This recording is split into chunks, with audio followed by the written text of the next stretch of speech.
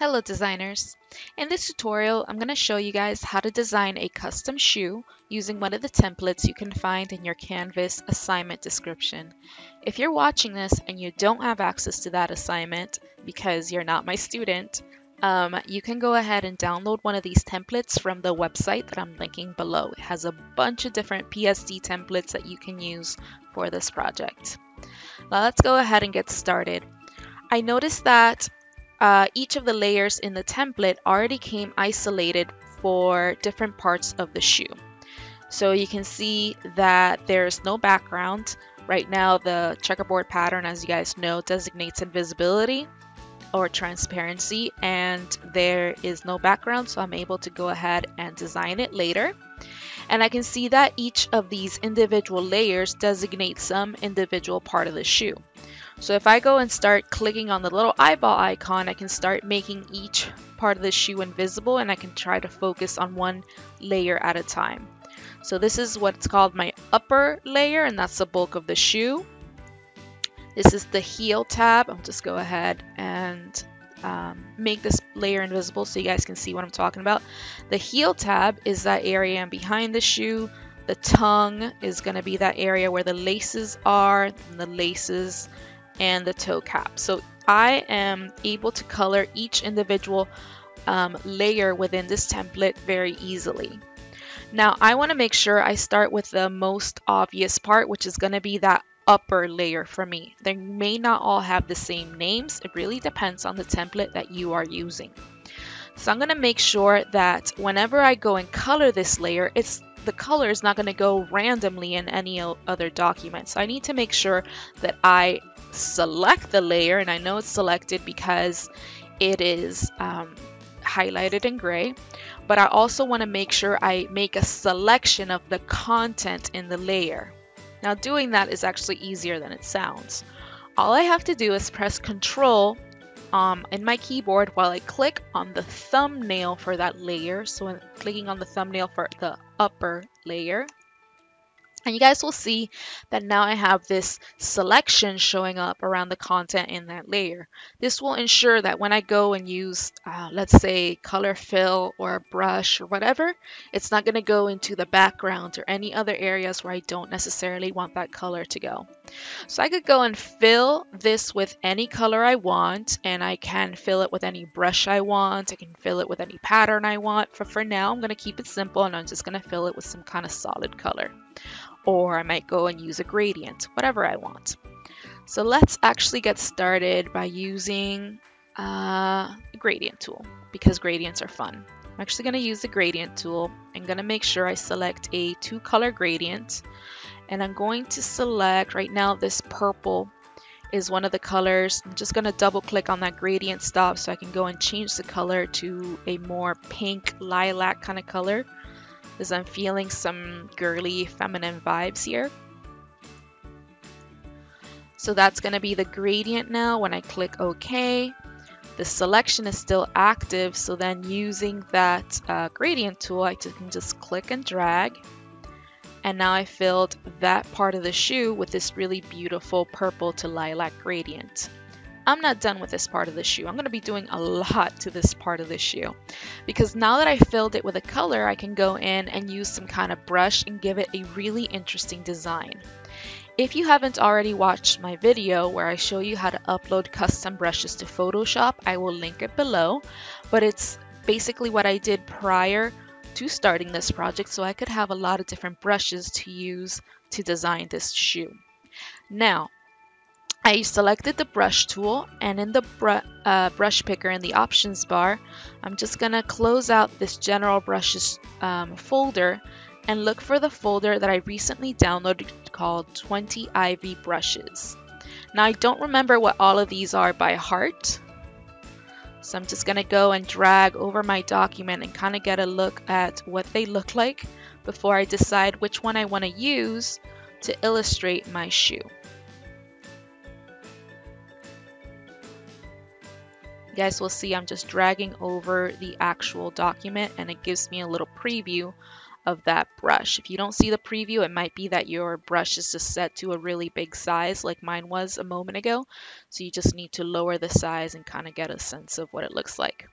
I think I like this particular brush, so I'm going to use it. I'm going to leave it selected, and I'm going to change the color to something a little bit lighter. So I think I'm going to go with one of these pinker, light pink, lilac-y colors. Click OK. Set the brush to a size that I'm happy with. So I'm going to make it a little bit bigger because I want to focus on the beautiful kind of leaves in that ivy brush. And I'm going to click, and that's all it takes. So that right now is the custom design that I have on the shoe.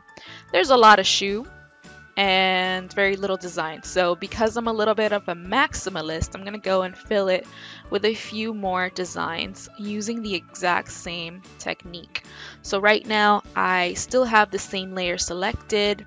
I can go and change the color if I want to. I can go and change the size if I want to. But I think what I'm going to do is actually keep filling the shoe with different ivy designs.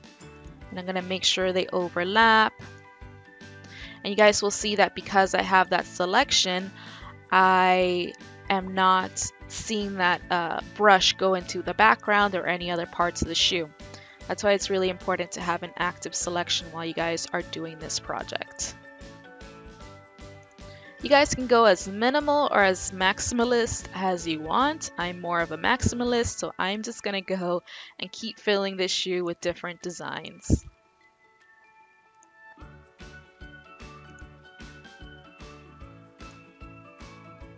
Okay, that might be a little much.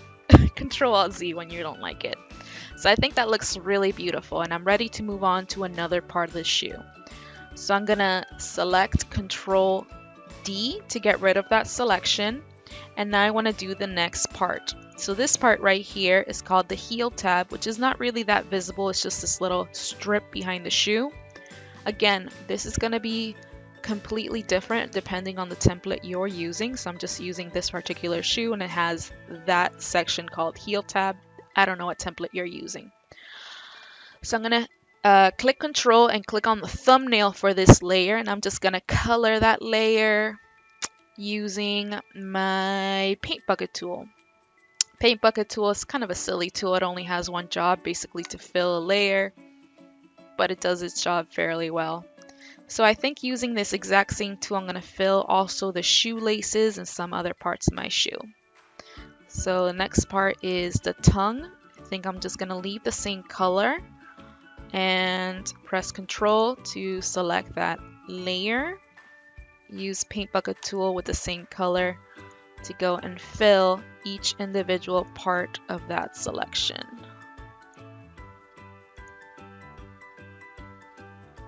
Okay, I think that's about it. Then go to the laces. I have to press Control D to get rid of my selection, or you can go to the select menu and deselect, whatever works. And then for the laces, press Control to now fill in that selection for the laces. And I think I'm gonna do a darker purple this time for the laces. Obviously, you guys are gonna select colors that are interesting to you.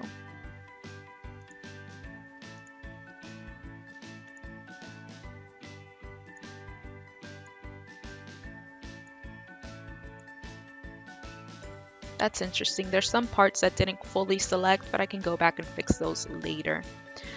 All right. Now, the next part is the toe cap, which is basically that part where the toes are. And I'm going to go and maybe use the gradient tool again here.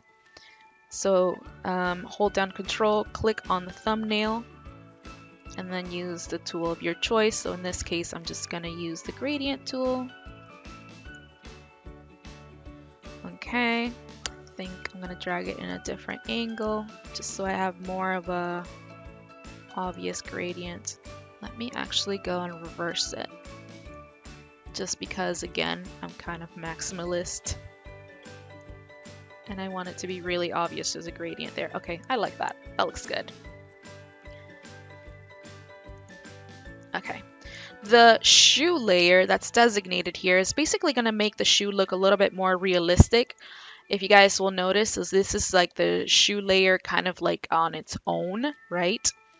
But then I add this layer called shoe, and it just makes it look a little bit more three-dimensional.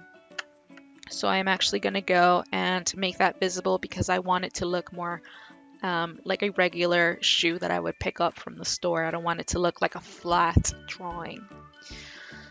If I missed anything, like I think I did for the tongue, I'm just going to go and maybe select that and just fill it in using my paint bucket tool. Again, you guys can go back and fix any areas that maybe you missed.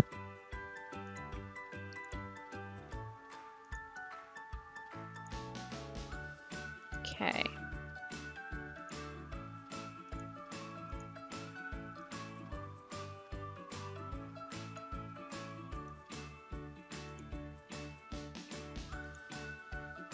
Control D to get rid of that selection, and that looks fairly finished. That looks like a shoe I would totally go out to buy. So now it's time to design my own background, and the background is to make the overall design look a little bit more aesthetically pleasing because I don't want this shoe just to be floating in space. So I'm going to go and click on that background layer, which I titled Design Your Own Background just to remind me I need to do it. And I'm going to actually start my background design with another gradient because you guys know I love gradients. And this time I'm actually going to select a slightly different color to complement the shoe. Purple's direct complement is actually yellow, so I think I might go with a kind of dark mustardy yellow and see what that looks like. I don't need to make a selection because in this case I'm filling in the whole background, so click to drag the gradient. Oh, and I'm loving that. I'm loving that so hard. I think I might actually want to reverse it though because I want the yellow on top. Yeah, I definitely like that very much. And now it does feel a little bit empty because again, I am a maximalist in most things in my life. So what I'm going to do is I'm actually going to overlay some of those brushes in the background, the same brushes that I was using in the body of the shoe.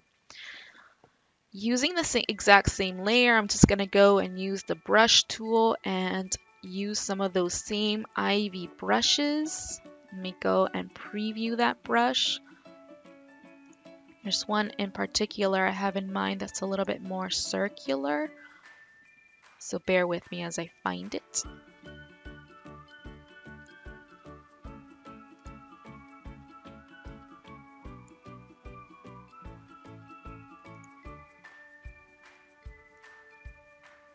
Okay, I actually like this one, so I think I'll use this one. I'll make it a really exceptionally large size, and I'm going to set it to a color that's kind of like on the light side,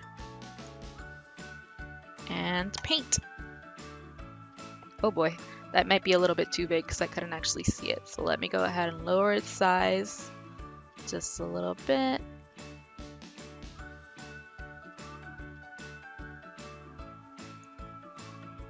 Okay, that looks so beautiful. So I think I'm going to continue doing something in the background with that same technique where I just kind of use the brushes in a very, very light color and try to overlay them in the background for just an aesthetically pleasing effect.